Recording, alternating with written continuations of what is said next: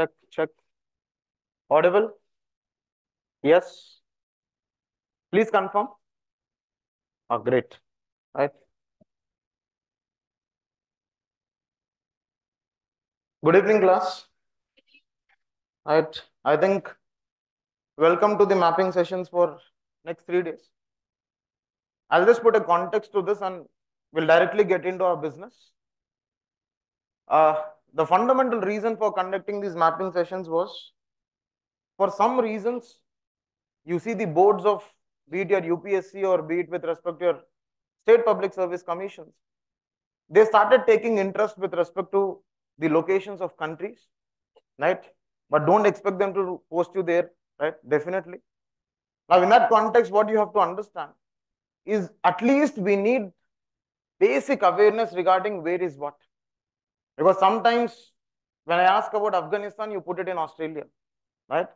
That is what is one basic problem that I could see across number of students. So in order to bring in and in order to initiate that aspects of awareness and exam oriented dimension, we thought why not conduct these sessions for 3 days, right? Now, how would these sessions go to a larger extent? Is when I'm teaching you some mapping dimension, first I would give you the static dimension of it. And I would not teach you whole of the static dimension. Suppose if I'm going to teach you about different cyclones and what are their names, I would give you those prerequisite conditions for cyclones. And if I have to understand, if I have to teach you some dimensions, probably I would just run through them. Then we'll get into the mapping part of it, right? So this is how it is going to be. I don't want to just make it factual. I don't want to just make it static and random. We would see that every aspect and every slide of today's session, we would fundamentally have a static dimension being covered to it, right? So that is what is the context that we're going to set for these sessions. And the respective slides that are displayed here and the kind of mnemonics that we are going to do, all of those will be shared in the corresponding groups, right? Hope you have joined those, right? If you didn't, I'll share the Telegram link towards the end and you can join them. Okay. I think let's get into our business. Initially, we see that we are going to start off with the basic dimensions, that is your latitudes and longitudes. And when you look at these latitudes and longitudes, we would just see that in the context of longitude, the only purpose of understanding any longitude is the time zonations. And in that context, we see that around 24 time zones are fundamentally seen in the context of the world. And one factual base that you need to remember in this context is France is the country which has highest number of time zones. France is the country which has the highest number of time zones which are existing. Now, once you understand this basic dimension, now you would also see there is one special kind of longitude that is seen which is considered to be more of an imaginary line, that is your international date line. And when you observe this international date line, you see that this is the imaginary line which is going to separate two different regions. And the speciality of this particular region is there is no change in time. There is no change in time, just the date changes. Just the date changes. And we see that when we have to understand where is this international date line going to pass through, we see that it is fundamentally going to pass through your Pacific Ocean. And we see it steering through something called as Aleutian Islands. We see it steering through something called as Aleutian Islands. And it also passes through something called as Bering Sea. It also passes something through called as Bering Sea or Aleutian Islands. So that is one small dimension that you need to understand in the context of longitudes. When you look at latitudes, you see that most of your geography that is to be learned in the context of concept or static dimension is fundamentally driven by your latitudes. And when you get to understand these latitudes, you see that we have certain special kind of latitudes which are demarcated in the context. And depending upon the latitudinal position, we see there is temperature zonation of the earth which is fundamentally seen. And where we call this as torrid region, where this is what is temperate region, and where this is frigid region. Now, keeping that in mind, we see that all of these are fundamentally in reference to a point called equator, right? Now, here what we have to understand, we see that we have something called as Tropic of Cancer, we have something called as Tropic of Capricorn. And whenever we study geography, we fundamentally look into geocentric studies. And when we are looking into geocentric studies, we always see the restricted movement of the sun happening from equator to Tropic of Cancer, again to equator, again to Tropic of Capricorn. When sun is over equator, that position is what is called as equinox condition. And when sun is over tropics, that is Tropic of Cancer and Tropic of Capricorn, that is solstice, right? This is what is one basic dimension that you need to understand. And when we look at in the context of India, when we try to extrapolate these concepts to India, we see that we have something called as Indian Standard Time. And we see that it is considered at 82.5 degrees east. And one more dimension that you need to understand in the context of India is it passes, I mean, you see, Tropic of Cancer passing through India. One basic understanding. Now, with that, you see, we have roughly around 13 countries passing through equator. And in that context, we see Maldives,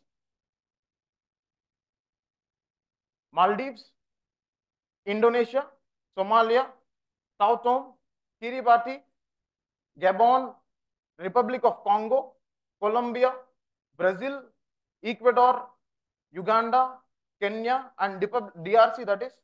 Now, if you want to remember this,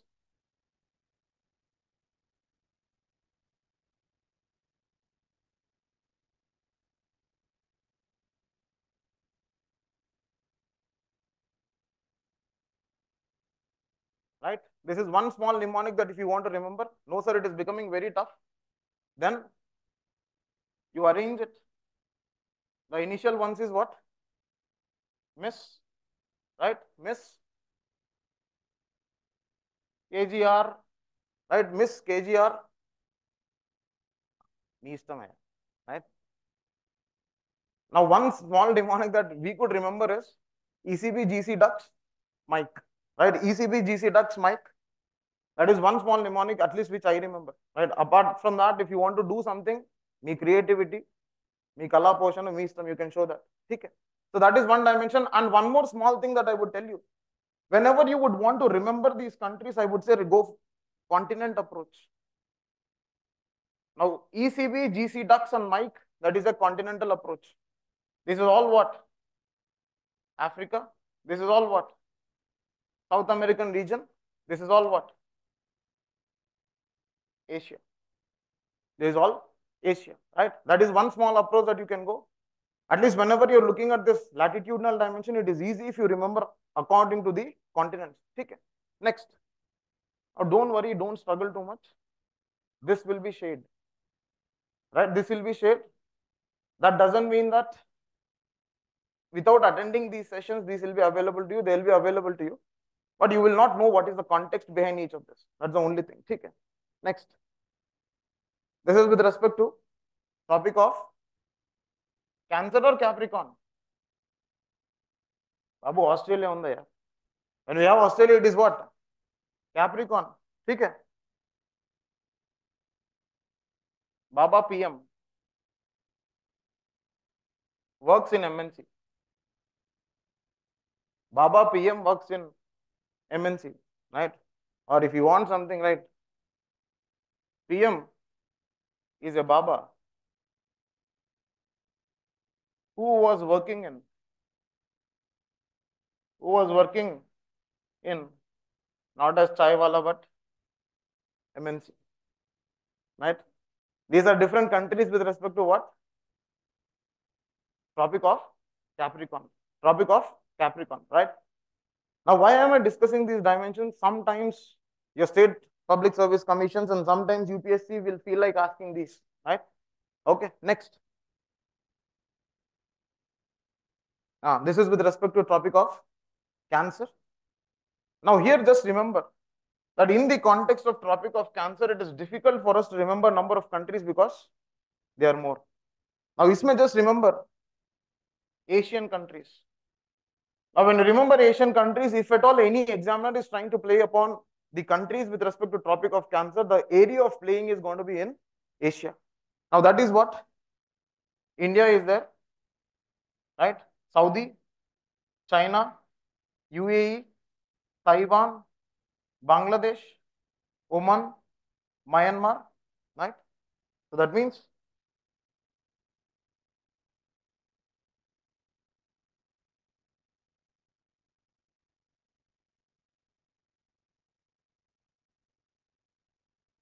right?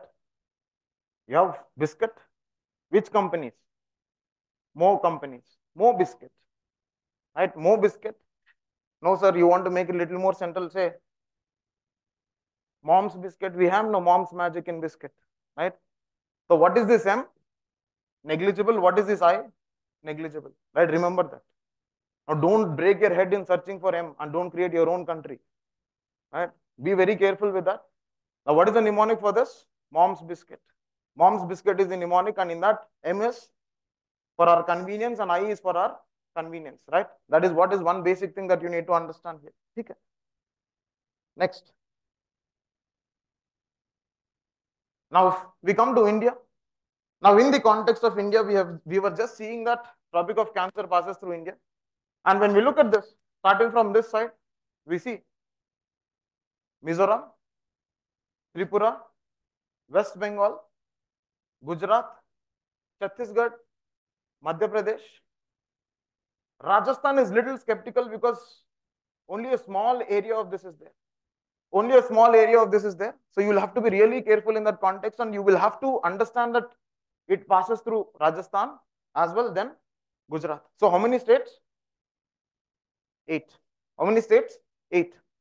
Again, Mizoram, Tripura, West Bengal, Gujarat, Chhattisgarh, Madhya Pradesh, Rajasthan and Gujarat. Right? So that is one thing that you need to understand here. The only point of confusion here is Rajasthan. If you just remember, Rajasthan is there with respect to Tropic of Cancer states. You can manage that. Okay. Next. Now coming to longitudinal position, especially in the context of BC longitudinal position, we have something called as prime meridian. We have something called as prime meridian. And what is our fundamental aspect? We see in a longitude, for every 1 degree, there is a variation of 4 minutes. For example, last year, Group 1 prelims, they had asked this particular calculations. Now, for every 7.5 degrees, there is a variation of 30 minutes. And for every 15 degrees, there is a variation of 1 hour. And we know that whenever we are moving towards east, we are going to add and we are going to gain. And whenever we are moving west, we are going to subtract and we are losing. We are losing. So this is what is one small dimension that you need to understand when you talk about your calculations of time. Now look at those countries which are passing through. It is starting with UK, right? You need to understand. Then France, Spain, Algeria, Mali, Burkina Faso, Togo, and Ghana. I'm repeating: UK, France, Spain, Algeria, Mali, Burkina Faso, Togo, and Ghana. Right? So these are how many countries? 1, 2, 3, 4, 5, 6, 7, 8. 8 countries. Right? Through 8 countries, you have this prime meridian passing through. Through 8 countries, we have this prime meridian passing through. Next. We know that it also passes through India. I mean, we have one reference point. Now here, when you look at this reference point, we see that it is passing through 5 states. It is passing through what? Starting with UP, then Madhya Pradesh, then Chhattisgarh, then Odisha, then Andhra Pradesh. Now just remember, there is going to be one point of confusion in this context of passing of this meridian dimension. Now one point of confusion that you will have to remember is there is no Jharkhand. There is no Jharkhand, and you also remember there is no Tamil Nadu. Because when you look at this particular Indian Standard Time line, that 82.5 degrees, you see it is going to pass through Kakinada region, which is a coastal region. And then Tarvata, if you want to access it, you will have to jump into Bay of Bengal. Right? So it's a different issue. Okay. So you fundamentally have to understand there is no Tamil Nadu, there is no Jharkhand. And Baki ka to kitna states? 5. Right? We have 5 states in that. Okay. Now with that basic understanding, the next aspect that you see is with respect to cyclones, right? Now when we look at cyclones, we see that whenever we are talking about cyclones, we see 3 conditions that are going to exist in the context of cyclones. One is certain conditions for origin of cyclones, certain conditions for spread of cyclones, certain conditions for death of cyclones. And when you look at this origin of cyclones, you will have to understand there are certain prerequisite conditions which are existing. And one is the sea surface temperature is greater than 27 degrees. There has to be Coriolis force which is to be present for a cyclone to exist. And you also need a low pressure condition to be existing there. And we also see there has to be a moisture source. There has to be a moisture source for a cyclone to originate. So for any cyclone to originate, I need these four conditions at any cost. And the reason why we don't have cyclones at the equator is, at the equator, we see the Coriolis force is zero. The Coriolis force is zero. Because you have to understand, what is happening is when I move from equator towards poles, I see that number of conditions are going to vary. Number of conditions are going to vary. One condition that I see is radius of the earth keeps decreasing. The gravity of the earth keeps increasing. The Coriolis force of the earth keeps increasing. The speed of rotation decreases or increases? Decreases or increases? Decreases. Right? We also see temperature decreasing. Biodiversity, what is happening to biodiversity? Decreases. Decreases. That means when I move from equator towards poles, I see that number of variations are fundamentally seen in this context. And as part of that, I see Coriolis force is also varying, and I see that at the equator, the Coriolis force is almost zero, because of which I don't find any cyclones to be present at the equatorial region. Right? Now, once I understand that, when I look at the spread of the cyclone, I see that in the context of a cyclone, I generally have two conditions. One is the cyclone eye, and the other one is cyclone wall. Now, when I look at the cyclone eye, I see that it is a low pressure condition. It is a low pressure condition. It is not only a low pressure condition, it is a calm region which is existing. And when you try to understand what is the characteristic feature of this cyclone eye, you see that there is no rainfall. There is no rainfall. There is no wind system which is existing. And also it is completely calm. But whereas when you move from cyclone eye to the cyclone wall, you get to understand that the cyclone gets more destructive with the conditions of the speed of the wind increases, the amount of the rainfall increases. This is what is one condition that you need to understand whenever you're talking about as you're moving from cyclone eye to cyclone wall, right? That is one condition. Now, when you look at the death of the cyclone, one particular condition where you find death of the cyclone, we say there is something called as landfall of a cyclone. There is something called as landfall of a cyclone. And when you talk about this landfall of a cyclone, you understand that it simply means that the moisture source is cut off. The moisture source is cut off. And when this moisture source is cut off, we call landfall of a cyclone. And recently, I think somewhere in 2021, we had one particular kind of cyclone called as bomb cyclone. And when you talk about this bomb cyclone, the fundamental understanding about bomb cyclone is, you see, when I see a variation of or a pressure drop of 24 mm per Hg in one day, when I see a pressure variation, when I see a pressure condition variation of 24 mm per Hg for one day, I see a condition of bomb cyclone which is existing. And the fundamental characteristic of a bomb cyclone, it is highly explosive in nature. It is highly explosive in nature. It is highly destructive in nature. It is having exorbitant speed of winds that is to be seen in this context, right? So this is one basic understanding that you need to have. Then apart from that, you also have to see that cyclones are generally of two types. One is the tropical cyclone, the other one is the temperate cyclone. And when you get to understand this basic difference of tropical cyclones and temperate cyclones, what do you commonly see? These occur only on sea, whereas your temperate cyclones, they occur on sea as well as land. And you see that these are more destructive in nature. These are less destructive in nature. I see that these are majorly convective in nature, but whereas these are frontogenesis. These are frontogenesis. That means fronts are the reason for the fundamental formation of cyclones in the context of temperate region. Because I know that when I talk about a front, I see that front is a transitionary phenomena which is existing in the context of the temperate region. And I also find out that front is nothing but an intermixture of two different winds which are warm and cold. And in that context, I see that there is something called as frontogenesis which is occurring in this context, right? So that is one dimension that you need to understand. Now, with that basic thing, I see that cyclones are named differently in different regions. I call them as hurricanes. I call them as hurricanes in one particular region, that is your USA and Mexico, right? I call them as typhoons somewhere in Chinese region, right? I call them as typhoons. I call them as cyclones in the Indian Ocean, and I call them as willy willy somewhere in the regions of Australia, right? You can keep that in a tabular format. That would be easy. You can keep that in a tabular format. Near USA, we have something called as hurricanes.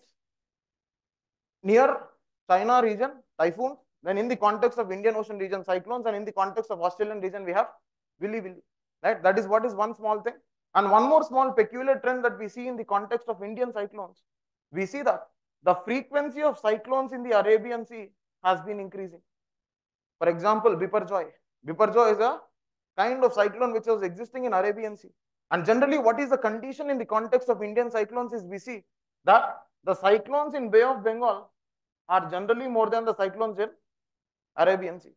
Cyclones in Bay of Bengal are generally more than the cyclones in Arabian Sea. And the reason why we have this peculiar trend of the frequency of cyclones increasing in Arabian Sea is to a larger extent because of something called as positive Indian Ocean dipole. We have something called as positive Indian Ocean dipole, and not only a condition of positive Indian Ocean dipole, but it is also a condition of El Nino. It is also a condition of El Nino, right? So this is what is one basic dimension that you need to understand. Next, when you look at world climates,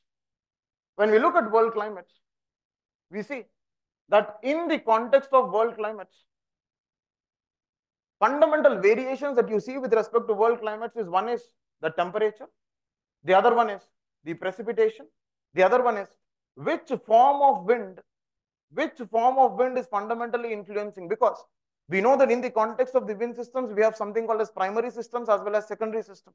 And to a larger extent, we see primary systems are ubiquitous in nature, they are universal, they are permanent in nature. And in that context, what you see when you talk about these ubiquitous systems or when you talk about your primary systems, those primary systems are what? Tropical easterlies, westerlies, and polar easterlies. And you know the tropical easterlies are also called as trade winds. That is what is one fundamental dimension that you need to understand in the context of classification of winds. And depending upon the influence of which kind of wind, and not only the type of the wind, but also see the precipitation, but also with respect to the temperature, you see that there is going to be a kind of world climate which is going to be determined. And if I have to talk about some generalization in the context of the world climate, what do I observe?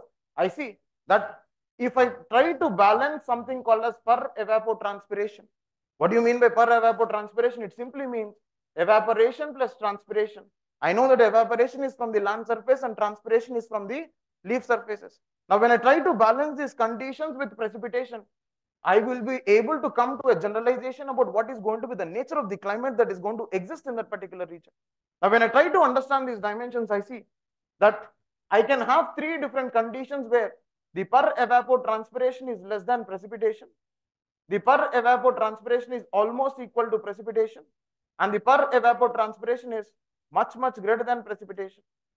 Whenever I see a condition where the per evapotranspiration is less than precipitation, that means precipitation dominating the evaporation, I see a condition of evergreen or I see a condition of equatorial region. When I look at this condition where I see that the per evapotranspiration is almost equivalent to that of precipitation, that means when I see a condition where both are almost very similar, I see a condition of grasslands. I see a grassland condition. And when I look at this grassland condition, I know that there can be two different kinds of grassland conditions which can exist. One is temperate grasslands, the other one is tropical grasslands. And when I look at this third condition where the per evapotranspiration is much greater than precipitation, then I see the condition of deserts prevailing. Then I see the condition of deserts prevailing to a larger extent. So when I look at this condition, I observe. When I look at this condition, I observe that I am able to arrive at a generalization which will enable me to understand what is the world climate, depending upon the wind system, depending upon the precipitation, depending upon the nature of the wind systems which are influencing that particular climate. Now, with that basic understanding, what do you observe? You see, you have something called as different grasslands which are named at different places. When you look at these different grasslands which are named at different places, we see something called as temperate grasslands and tropical grasslands which are existing. And when I get to understand these temperate grasslands and tropical grasslands, the fundamental difference that I would see in the context of temperate grasslands and tropical grasslands is I see the tropical grasslands and temperate grasslands. One morphological difference that I generally find out between both of them, these are tall. The tropical grasslands are tall. They are not only tall, they are wiry in nature. And they are not only wiry in nature, these are non-nutritious in nature. These are non-nutritious in nature. That is what is one condition when I see in the context of the tropical grasslands. And I also see One particular activity that is seen in the context of tropical grasslands is big game hunting. I find an activity of big game hunting to be seen in the context of tropical grasslands. When I look at the temperate grasslands, I see that these temperate grasslands they are almost complete grasslands, because in the context of tropical grasslands, at least I see some minimal presence of trees. But whereas in the context of temperate grasslands, I don't see any presence of trees. So one condition is with respect to it is a treeless ecosystem which is existing, and I see that it is more of a complete grassland which is present there. When I look at the second condition in the context of temperate grasslands, I see that ranching as an activity is practiced here. And I also see these are what are called as the granaries of the world. These are what are called as the granaries of the world. The reason why they are called as the granaries of the world, because you find a favorable condition that is existing for clearance of these grasslands and going for the cultivation of the wheat. And in that context, you call them as the granaries of the world, right? That is one condition that you see in the context of temperate grasslands, right? So this is what is one categorical difference that you see. And one peculiar characteristic feature in the context of temperate grasslands, you see that the temperate grasslands among the northern hemisphere and the southern hemisphere, it is going to be different. It is not going to be same. It is going to be different. And when you get to understand what is the fundamental difference that is existing between your northern hemisphere and southern hemisphere, you would see that in the northern hemisphere, I see extreme kind of climatic conditions existing in the context of temperate grasslands. But whereas in the context of southern hemisphere, I see there is a moderate climatic condition which is existing. And when I talk about this difference between extreme climatic conditions and moderate climatic conditions with respect to temperate grasslands, when I find out what is the reason, I see that in the context of the northern hemisphere, why do I find extreme context of climatic conditions? It is fundamentally because of a concept of continentality. And what do you simply understand by continentality? You observe continentality is nothing but the extreme nature of the temperatures which are seen in the interiors of the continent because of the absence of the moderation of what? Sea breeze and land breeze. Right? Good evening. Right? Impact. Intensity. Yes or no? Yes? Are you all with me? How is the Josh? How is the Josh? Very good. Right? Now, with that basic understanding, let's see. They're named differently. Llanos. Llanos are tropical. Right? And another very similar to Llanos, we have something called as campos. Llanos and campos. And we also have savannas.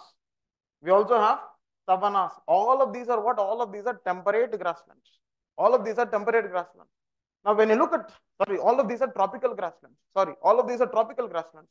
When you talk about the temperate grasslands, we see that in the North America, they are named as prairies. In Russian region, they're named as steppes. In the Australian region, they're named as downs. In the South African region, they're named as velds. They're named as velds. In the New Zealand region, they're named as Canterbury. Canterbury, not Cadbury, Canterbury, right? That is, and when you look at Hungary region, these are named as Pustas. These are named as Pustas in the Hungary region. These are named as Canterbury in New Zealand region. These are named as Downs in Australia, prairies in North America, steppes in Russia, and wells in South American region, right? And in China, your Gobi Manchurian, right? Manchurian grasslands, right? Chinese fast food names will be there, right? So that is one thing that you need to understand in this context. Okay. So this is one small understanding here. Now, next we have deserts. I was telling you that three conditions were existing in the context of world climates. I have seen that this condition I will teach you on the third day. When I'm dealing with forest, when I'm dealing with vegetation, when I'm dealing with morphological changes, and when I'm dealing with the distribution of the forest along with Indian State of Forest Report 2021, because Indian State of Forest Report 2023 is still awaited, we don't know. But Indian State of Forest Report 2021 and the distribution of mangroves in all of those conditions, I will teach you the first condition. I just spoke about the second condition in the context of grasslands. Now I'll speak about the third condition, that is with respect to your desert formations. And when you look at this condition, what do you see? You see that when the per evapotranspiration is much, much greater than precipitation, that means I don't find any sort of moisture that is existing in a particular region. When I don't find any sort of moisture that is existing in a particular region, then I see a condition of what? Desert condition. Then I see a condition of desert condition. And one particular aspect of such a phenomena where I see that the evaporation is much, much greater than precipitation, I fundamentally find something called as salinization of soil. I fundamentally find something called as salinization of soils. That means when I look at most of my desert soils, I see that most of my desert soils are saline conditions. They are alkaline in nature. They are saline in nature because of what? Because of the capillary action that is seen with respect to the salts which are being brought down from the subsoil structures. Now, with that basic understanding of this, we see that when we talk about desert formations, we see that there are 5 different prerequisite conditions or 5 different conditions in which you can have a desert. And when you get to understand these 5 different conditions where you can have a desert, the first condition that you see is because of the cold currents. You see because of the cold currents, for example, when you talk about your Peruvian current, which is resulting in Atacama Desert, when you talk about Venezuela current, which is resulting in Namib Desert, right? These are fundamentally cold currents which are resulting in the formation of deserts. The second condition that you see here for a desert formation is it has to be subtropical high pressure region. And when you look at the subtropical high pressure region, we see that the reason for the formation of deserts in the subtropical region or the subtropical high pressure region is these regions are classified to be cloudless in nature. As these regions are classified to be cloudless in nature, what do we fundamentally observe? When we see a condition of cloudlessness condition, that is what is happening, we see the reflective capacity of a particular surface is going to be reducing, and we see there is a lot of incident radiation. When we have a lot of incident radiation, we have a lot of evapotranspiration, which is resulting in what? A desert-like condition. For example, Gobi Desert. Gobi Desert is a desert which is fundamentally present with respect to your subtropical high pressure belts. The third reason why we see the desert formation generally happens is in the context of rain shadow region. In the context of rain shadow region, we know that whenever we are talking about a orographic kind of rainfall, what happens is we see that all of the air mass is fundamentally going to precipitate the moisture on one side, and that was what is called as windward side, or that is what is called as rain bearing region. And we see that the dry air mass is going to move down, and this particular region is what is called as leeward side, or this is what is called as the rain shadow region. And we see number of deserts being formed because of the rain shadow region. For example, Thar Desert, or for example, Patagonian Desert, which is a resultant of rain shadow region because of the Patagonian mountains that are present in the South American region. The third reason that we, or the fourth reason that we see because of the, or for what reasons we have this desert formation is because of continentality. And we see continentality is all about what? Continentality is a condition where I see the extreme temperature conditions to be prevalent in a particular region, especially in the interiors of the region because of the absence of the moderating phenomena because of the sea breeze and the land breeze. And we know that the sea breeze and land breeze is fundamentally having a principle of moderation. And we see the sea breeze and land breeze is resultant of the difference in the specific heat because of the variation of the specific heat with respect to land as well as sea.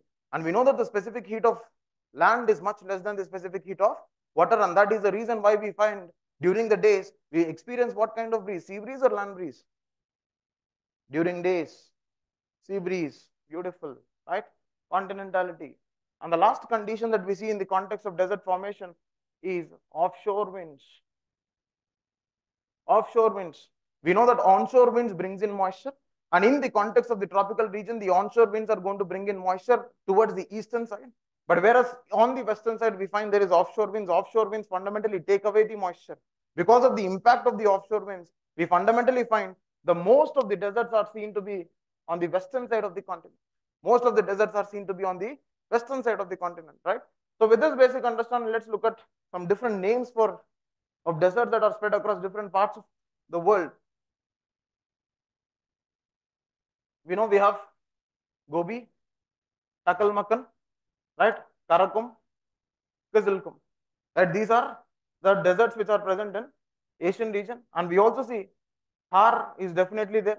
Thar is definitely there. So it is included here.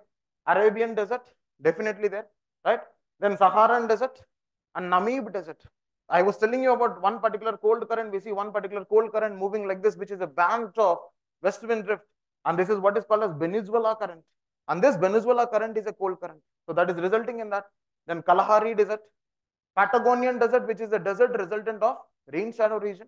Some speculations are also there with respect to that as we find one oceanic current which is emerging here, which is called as west wind drift.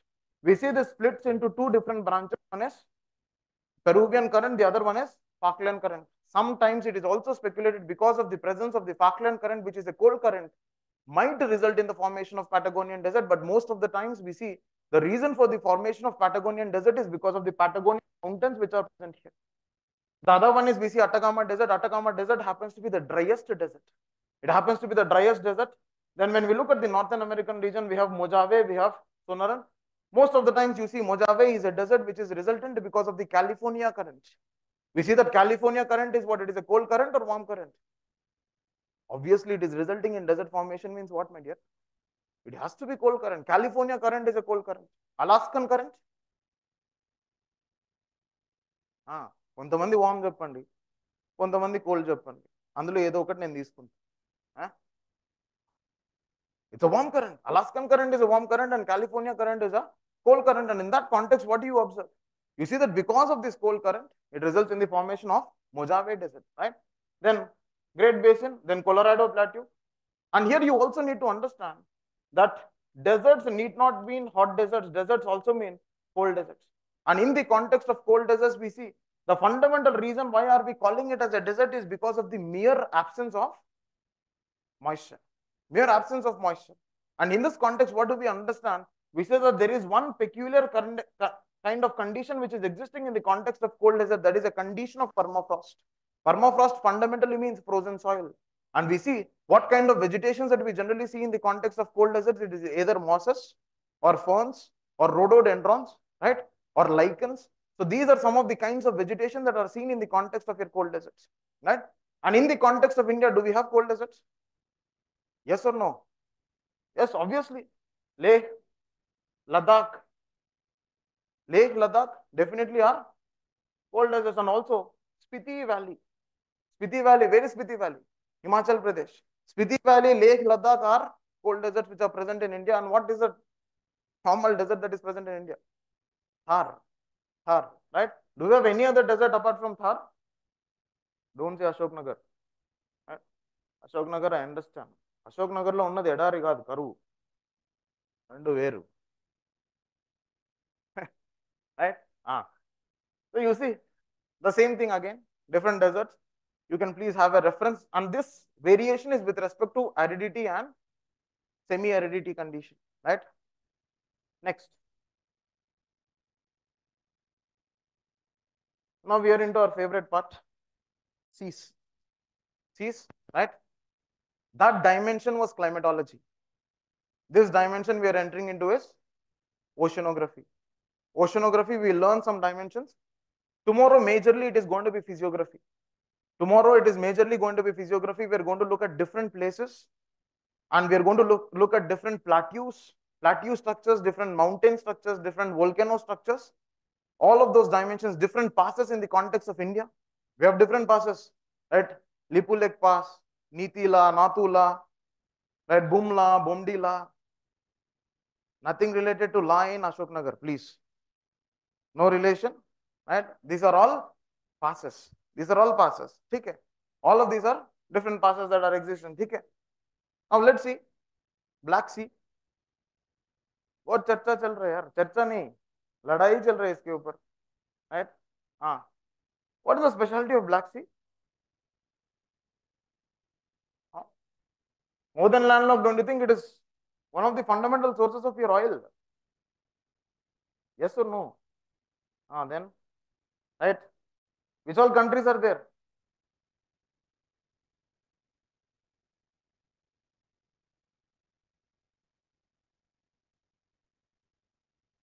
Tea burger, right? I don't have any copyrights over this mnemonic. Okay. Universal mnemonic, right? Why do you want to think? When I have mnemonic which is already available and simple, why should I think? అంతే కదా, అది అసలే delicate mind, ఎందుకు ఆలోచిస్తుంది, right? Tea burger, tea is what? Turkey. B is Belgium or Bulgaria?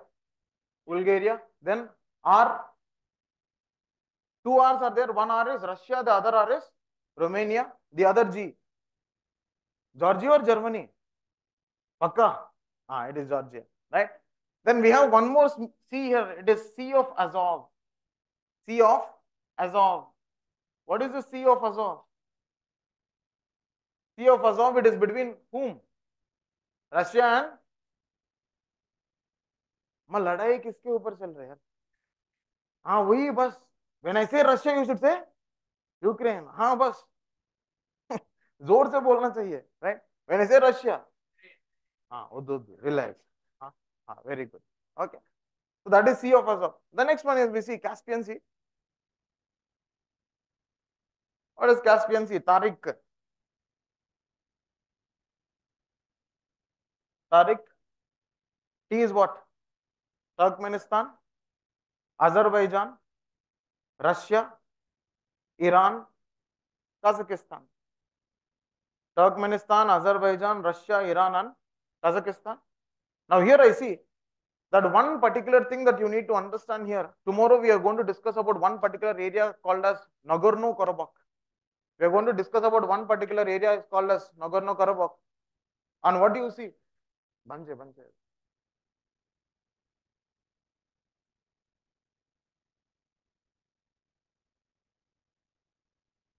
We are going to see about Nagorno-Karabakh. And we see this Nagorno-Karabakh is a region between Azerbaijan and Armenia. That is a region of conflict that has been going on. And you also have to understand that Armenia is a landlocked country. It doesn't have any coastal boundary. Armenia is a landlocked country, right? That is what is one small dimension that you need to understand in this, which we'll cover tomorrow. Tomorrow we'll mostly see places in news. On the third day, we will look into vegetation. On the third day, we will look into mangroves. And also we would look into some aspects of environment to a larger extent. Your biosphere reserve, some of the important national parks, some tiger reserves, that we will do on the third day, right? Climax boundal kade kada. Asale Balaya Babu fan నేను. Next, Baltic Sea. A Baltic Sea. You see, the mnemonic that is already existing is Rude, Germany, Cell, Poland and Finland. All due credits to the person who has made these mnemonics, right? Because I should not have copyright issues. वो तो है, right? Root Germany, Cell, Poland and Finland. RU, Russia. DE, Denmark. GE. अरे Germany ఉందా yeah పొద్దున. Germany. Then Cell, S. What is S there? సుడానా. Sudan ఇక్కడ ఎందుకు వస్తుంది? Sweden. Beautiful, Sweden. Estonia. Estonia. These three are what are called as Baltic countries. These three are what are called as Baltic countries. Estonia, Latvia and Lithuania. Right? Do they have the boundaries of Russia? Look into them once. Okay. Then Poland and Finland. Poland and Finland. Right? So this is with respect to your Baltic Sea. Next. North Sea. How many of you have seen any video of North Sea? Right? If you look at it, one peculiar trend will happen. Let's say if this is the shore, this is what is your North Sea which is existing. There will not be any water action here. But because of some change in the galactic movement, what happens is sometime in the year, suddenly from nowhere you start having wave action this side, you start having wave action this side. एक बार देख लेना यार, कुछ अच्छा सा interesting documentary है उसके ऊपर. Please look into North Sea documentary, right? It is a little interesting fact, right? देख लेना, ठीक है? So when look at this North Sea, which all countries are there? One is UK, then France, then Belgium, right? UK, France, Belgium, Netherlands, Germany, Denmark, Norway, Sweden.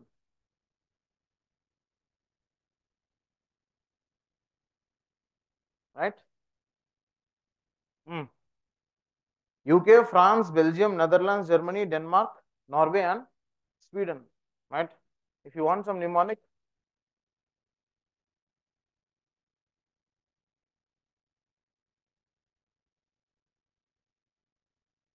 NSG Fun BD.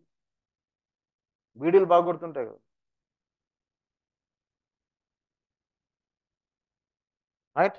NSG is having fun with BD. Achhiya. What is BD? Ah, biodiversity. Okay, very good. Biodata. Okay. Big data. Okay, right? See, flow lo unnara meerandaru.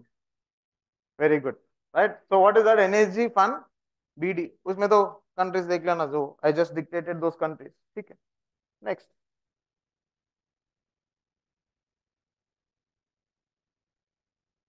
Mediterranean. Now Mediterranean, will you remember all the countries? No, no, you should remember. ఏదైనా country miss అయిపోతుంది, right? నువ్వు గుర్తుపెట్టుకోకపోవడం వల్ల ఏదైనా miss అయిపోతుంది నాకు కష్టంగా. Always play on exceptions. One exception that UPSC often plays in the context of Mediterranean Sea is it plays on Jordan. It plays on Jordan. It asks you to find out whether Jordan is having a boundary with, or it is going to share a coast with Mediterranean Sea or not. No. Jordan is a landlocked country. Jordan is a landlocked country. There is no connection with respect to Mediterranean Sea. And whenever you see any question that is coming in your UPSC, it is playing on Jordan. They say which of the following countries are bordering Mediterranean Sea, and in that definitely Jordan will be there. If you remove Jordan, you will arrive at the answer. Right? I think twice it was asked so far. If I'm not wrong, directly it was asked once in 2018. Right? So in that context, play on Jordan. No, sir, I still want to remember some countries. Then remember West Asian countries. Remember those West Asian countries. What are those West Asian countries? The mnemonic that I would say is list metal.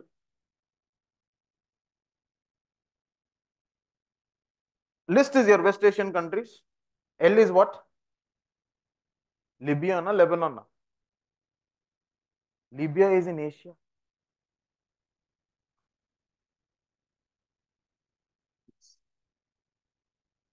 We have some of the strong leaders from Libya. Right? వాళ్ళు మనల్ని వచ్చి కొట్టేలాగా చేయకండి దయచేసి. ఎన్నమా ఇది? That's why I told no. After listening to so many blunders, we thought of these sessions. Right? Otherwise, what? That's what I'm telling you. Afghanistan will be in Australia, I'm telling you. And if I ask you what is the captain of Australia, what is the capital of Australia? Run. Lebanon. I is Israel. S is Syria. Lebanon, Israel, Syria. T is Turkey. What is the speciality of Turkey? Huh? What is the speciality of Turkey? It's a connecting country between Asia and Europe. One. We see one peculiar plateau that is existing called as Anatolian Plateau. And one peculiar kind of geophysical phenomena that happens in that particular region is transform boundary interactions. We see different kinds of boundary interactions that generally happen in this context. We see either it is converging, diverging, or transform. In the context of Turkey region, we have a transform boundary interaction that happens. And because of this transform boundary interaction, what happens is we see that this Anatolian plateau or this particular region is highly prone for earthquakes. These are highly prone for earthquakes, and the fundamental reason is transform boundary interaction. Right? Remember that I think last year we had that earthquake. What was that operation called as? Operation Dost. Operation Dost. Right? Then if you look at metal, these are North African region countries. These are North African region countries. M is Morocco. M is Morocco. E is Egypt. T, Tunisia. Tunisia, Jasmine Revolution. Tunisia. A, Algeria. And L, Libya. L, Libya. So Morocco, Egypt, Tunisia, Algeria, and Libya. Now, if you want to remember European countries, right, Ratranta Kuchwan Chudan, still you will not be able to find it. Right, so it is no point for you to remember these countries. Chumma remember these. Indulo lekapothe ledu. Unte undi. Ante. Right? If they ask you about European countries, then it is out of syllabus. Very simple. right? Pointless to remember, my dear. Remember those things. ठीक है. Next. इसमें some चुटकू चुटकू सा seas are there. देख लेना. सब Mediterranean सी के साथ मिल रहे हैं, राइट? एक तो Aegean C. Aegean C. We'll discuss these different chutku chutku seas when I'm teaching you straits, right? Strait of Bonifacio, right? Strait of Bosphorus, right? We will see different kinds of states which are existing. ठीक है? Aegean Sea, Ionian Sea, Adriatic Sea, Tyrrhenian Sea, right? Sea of Sardinia. Remember this chutku chutku. Sea of Sicily. Sea of Sicily आजकल honeymoon spot चल रहे हैं. Sicily, Sea of Sicily में बहुत लोग जा रहे हैं, right? Plan. చదువుకోండి ఫస్ట్. ప్లాన్ అనగానే హీ అని బ్లష్ ఒకటి, right? So Sea of Sicily, all of these are where? Mediterranean. What is the speciality of Mediterranean? We see that we have something called as Mediterranean climate which is existing. And when you talk about this Mediterranean climate that is existing, you have to understand. Mediterranean climate is a climate which is not only present around Mediterranean Sea, one aspect. The second thing that you need to understand in the context of Mediterranean climate is, this is the special dimension that is present among all the other 11 world climates. These have dry summers and wet winters. And the fundamental reason why we have this peculiar phenomena in the context of Mediterranean Sea with respect to this, or Mediterranean climate with respect to dry summers and wet winters, it is purely because of shifting of pressure belts. When we have the shifting of the pressure belts phenomena occurring, we see the shifting impact of westerlies. We see the shifting impact of the westerlies, and because of the shifting impact of the westerlies, we see this variation of dry summers and wet winters. That is one direction that you need to understand. Then apart from that, when you talk about this Mediterranean climate, another speciality that is existing in the context of Mediterranean climate, we see a vegetation by name sclerophylls. We see a vegetation by name sclerophylls. We see that these sclerophylls are present nowhere else in the world except in the Mediterranean climate region. These are present only in the Mediterranean region or Mediterranean climate, and these are what are called as sclerophylls. Sclerophylls. Then apart from that, when you talk about another very important aspect of Mediterranean climate, these are what are called as the vineyards of the world. These are what are called as the vineyards of the world, which are known for the production of citrus, which are known for the production of citrus, right? Remember this much, right? Because viticulture is very, very prominent in this context of Mediterranean climate. Viticulture is prominent, right? So once you understand this dimension, I think we'll move to the next one. And what is the impact of Mediterranean Sea in the context of India? Western disturbances. We see we have subtropical westerly jet stream moving over this, and we see because of the presence of the Himalayan structure, we see divergence of the subtropical westerly jet stream into two branches. One is the northern branch, the other one is southern branch. And the corresponding impact is seen in the context of Western disturbances, where we see the reason why we consider it as a disturbance is we see because of the unseasonal rains which are present in the winters. That is what is one small relation that is existing. ठीक है. Next. आजकल बहुत bombing चल रही है इधर. Red सी. Right, Diwali चल रही है यार इधर, पता नहीं. Somebody will come, take a drone, gone. Right? ఏమనంటే तुच्छ चल रहे, बहुत चल रहे, right? So Red Sea, the mnemonic that we see for Red Sea is Y seeds. Y seeds. What is Y? Yemen. S, Saudi. E, Egypt. Other E, Eritrea. D, Djibouti or Djibouti. Djibouti, right? Djibouti. Then S, Sudan. ఎవరయ్యా Somalia అని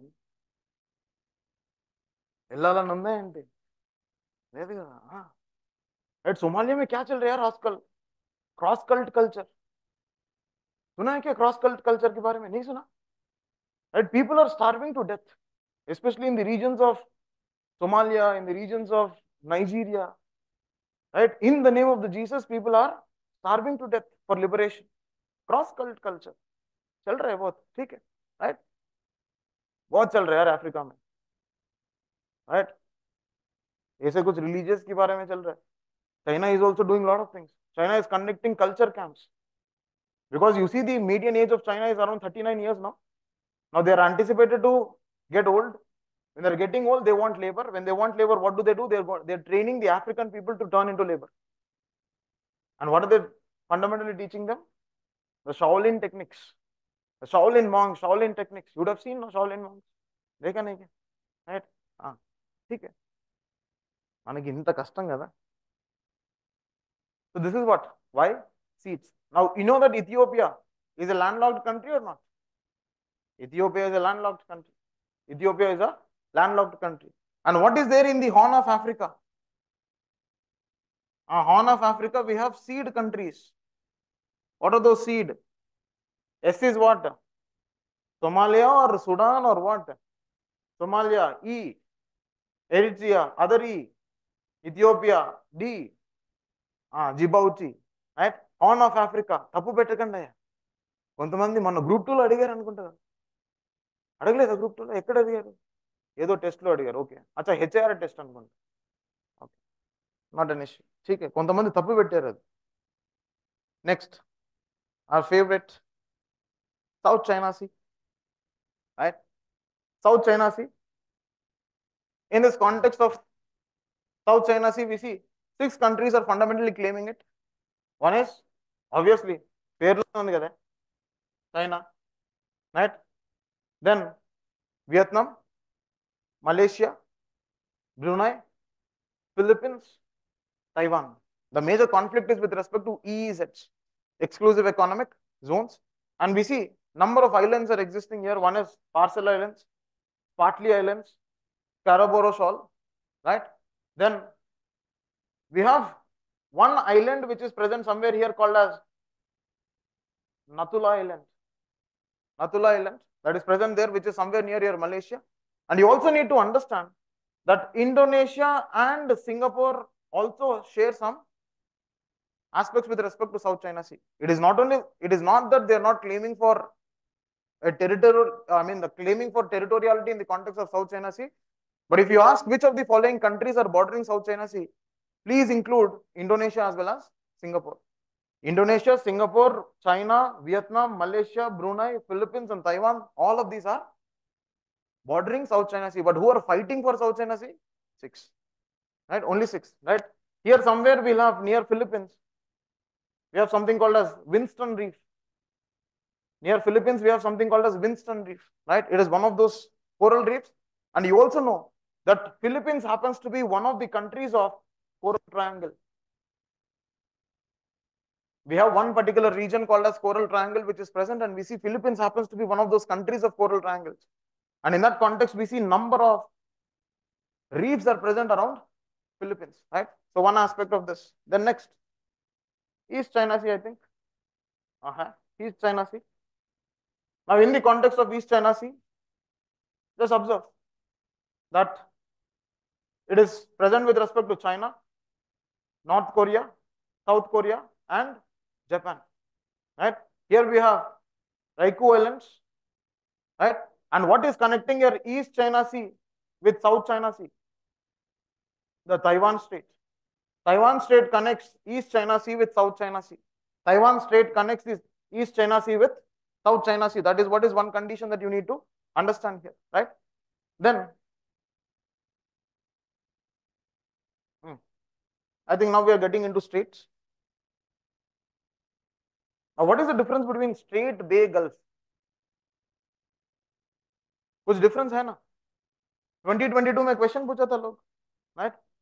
Strait, it connects two water bodies, right? Isthmus, two land mass. Isthmus, it connects two land masses. Then Gulf versus Bay. This is narrow. This is broad. This is more broad, right? Whereas Gulf is more narrow. If you talk about Gulf of Mannar, Persian Gulf, those are narrow, right? If you look at Bay of Bengal, right? Bay of Biscay, Bay of Fundy. What is the speciality of Bay of Fundy? What is the speciality? It is a region which is known for highest tides. For example, there is a region called as Nova Scotia. There is a region called Nova Scotia near Bay of Fundy, and that is known for the tides with highest ranges, right? That is one small thing that you need to understand. Now let's look at these different states that are present. Now this is state of Gibraltar. State of Gibraltar. It is between Europe and Africa. It is between Europe and Africa. Please keep writing something. Right? I'm dictating, please write. Between Europe and Africa. It separates Spain and Morocco. It separates Spain and Morocco. It connects Mediterranean Sea with Atlantic Sea. It connects Mediterranean Sea with Atlantic Sea.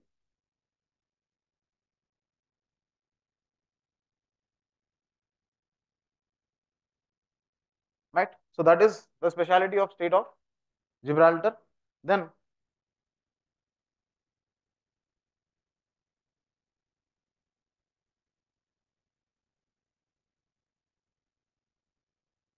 Bosphorus Strait. Bosphorus. PH or PO, anything of your convenience. Bosphorus Strait. It is between Aegean Sea and Black Sea. It is between Aegean Sea and Black Sea.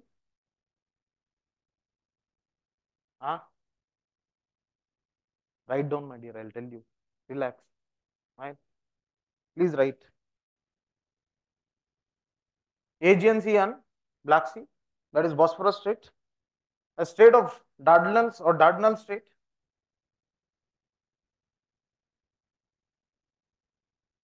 It separates Europe and Asian Turkey. Dardanelles Strait separates Europe and Asian Turkey.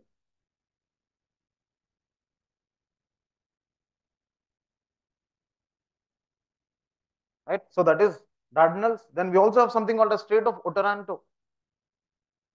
Strait of Otranto.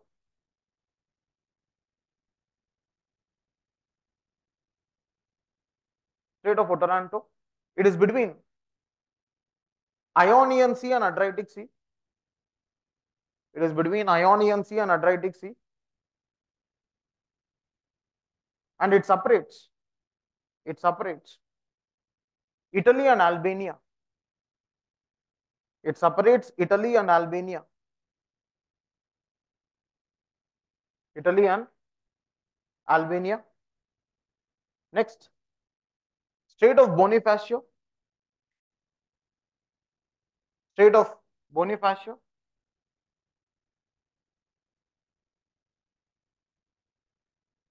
Strait of Bonifacio. It is between Tyrrhenian Sea. It is between Tyrrhenian Sea and the Western Mediterranean Sea. And Western Mediterranean Sea. Right? So this is Strait of Bonifacio. Okay. Now I want you to do one thing when you go back. Please arrange all of these straits in east to west orientation. I want you to arrange all of these straits in east to west orientation because all of them are clustered where? In Mediterranean region. So please keep them from west to east. And coming to the Sea of Marmara, please understand. When an examiner is asking a question, examiner doesn't see Sea of Marmara. If it comes to a microscopic studies, then Sea of Marmara can be considered, but otherwise Sea of Marmara is not considered there. We see Aegean Sea. And they consider Sea of Marmara as part of Aegean. In case if they want to go for specifications, which generally examiner doesn't do that. Okay, right? That was the consideration why I had neglected that Sea of Marmara. Okay, right? So what you're supposed to do once you go back? East to west, arrange them. Right? Next. Hormuz, Strait of Hormuz and the Bab el Mandeb. When you look at Strait of Hormuz, it connects Persian Gulf and Gulf of Oman. It connects Persian Gulf and Gulf of Oman. Right? The Persian Gulf countries are what? Skubok, I square. The Persian Gulf countries are Skubok, I square. What is Skubok? S. Saudi, Qatar, UAE, Bahrain, Oman, Kuwait, I square, Iran and Iraq. Right? Persian Gulf minus I square is equals to GCC. Persian Gulf minus I square is equals to GCC. That means when you exclude Iran and Iraq from Persian Gulf, we get Gulf Cooperation Council. Gulf Cooperation Council, we get that GCC, that is with respect to, when you take out Iran and Iraq from Persian Gulf, I'm going to get GCC. Right? Persian Gulf will have Iran and Iraq, but Gulf Cooperation Council will not have Iran and Iraq. Does it have Pakistan? And the scene lays. Please be very clear. Right? Next.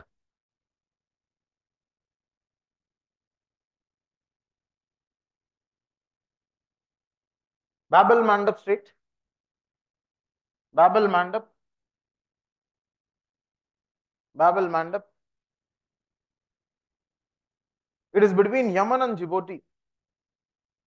It is between Yemen and Djibouti. Right? Next, Gulf of Aden. Gulf of Aden. It joins what? Red Sea with Arabian Sea. Red Sea with Arabian Sea. Gulf of Aden is fundamentally joining Red Sea with Arabian Sea. Right? Write down that.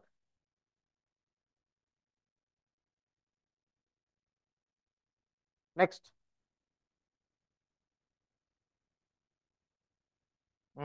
Strait of Malacca. Strait of Malacca. It connects Java Sea and Andaman Sea. It connects Java Sea and Andaman Sea. It is between Malaysia and Singapore. It is between Malaysia and Singapore. That is Strait of Malacca. Now observe Gulf of Thailand here.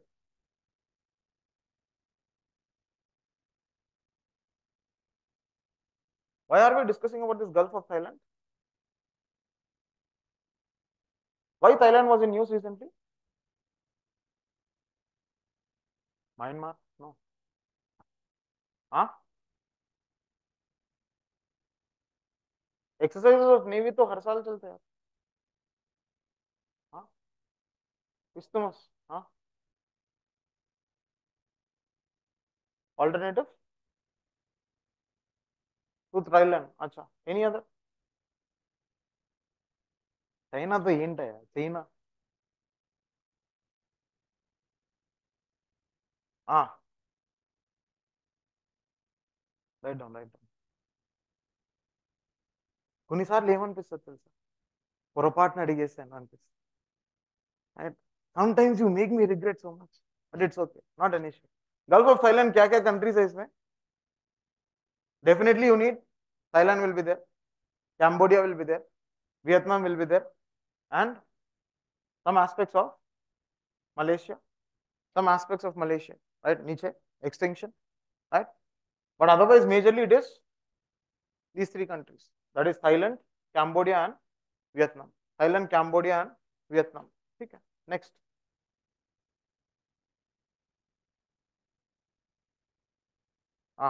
Park Strait. Right? Park Strait.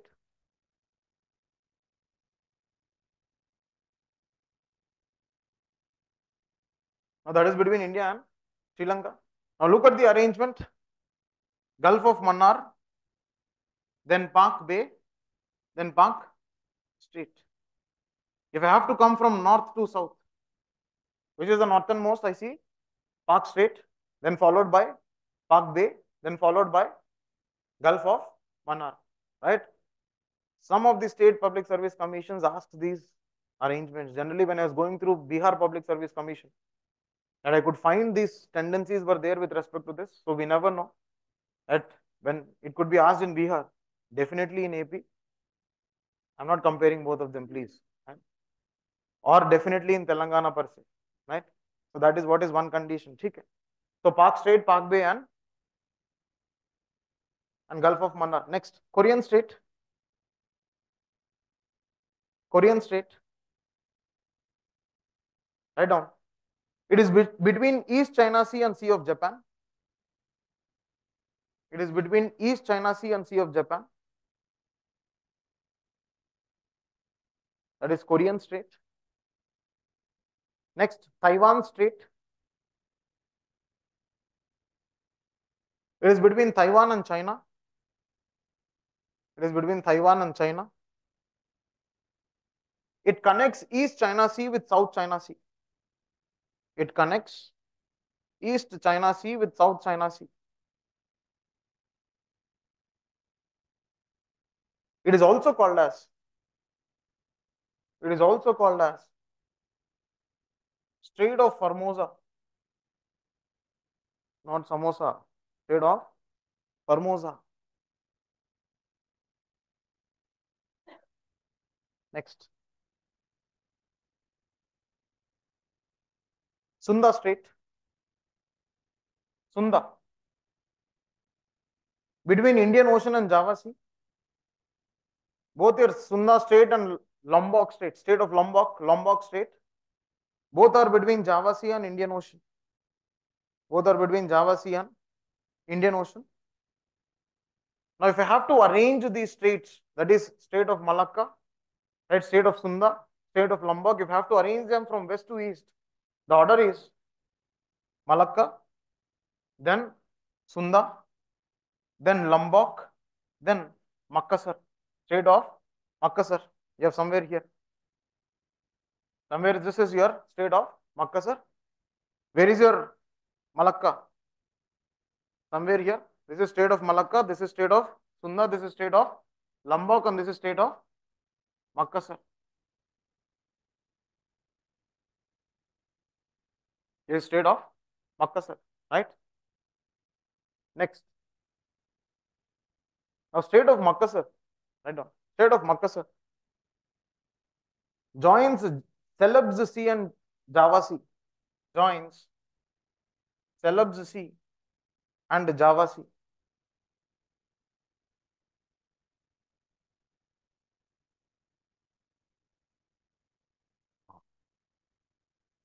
Right?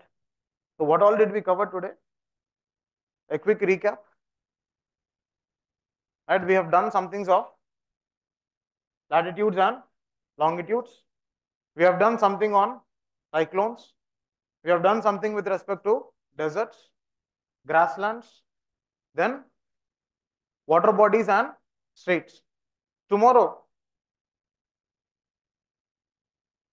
majorly we are going to cover physiographic aspects. Physiographic aspects in the context of world as well as India, and some regions of importance. Some regions of importance, right? Especially in the context of, if you look at your Gaza Strip, right? That, but West Bank, those regions. Then if you look at some regions of Russia, Ukraine, if you look at some regions of South America, if you look at some regions of Africa, where we see generally these days Africa is known for coup, chal raha, right? So those dimensions we will look into. If time permits, we will look into international organizations. But if it is not happening tomorrow, then definitely international organizations will be dealt on third day, right? Because definitely you have at least one question coming from international organizations. Once I deal with international organizations, on the third day I would be dealing some aspects of environment, right? I would be dealing some aspects of environment, especially some of the national parks, tiger reserves, biosphere reserves, right? And some important aspects of wetlands, right? Enable ఉన్నాయి, right? Don't you think so? ఇంకా list ఎంత పోతుందో నాకు తెలియదు.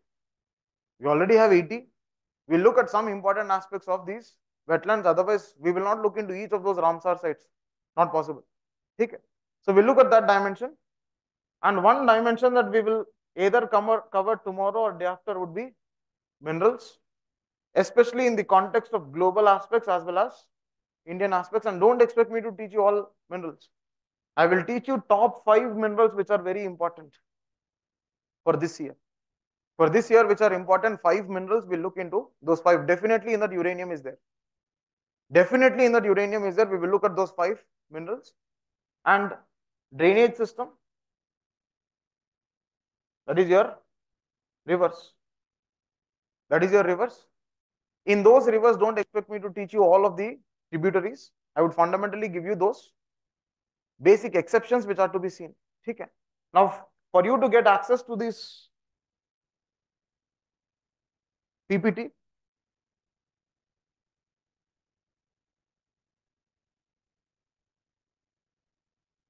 this is one Telegram channel which you have to type it in caps. You type it in caps, you get access to that. And there is one more place where you can get access to this, right? Type it in caps, right? Type it in caps, you would get that. Okay. So we're going to meet tomorrow. Tomorrow again, the modus operandi will be very same. Then discuss some static, then get into mapping. Day after also we'll static and get into mapping, right? Is this fine? Learning something? Good or bad? నా ముందు ఏమని చెప్తారా? We'll meet tomorrow, my dear. Thank you.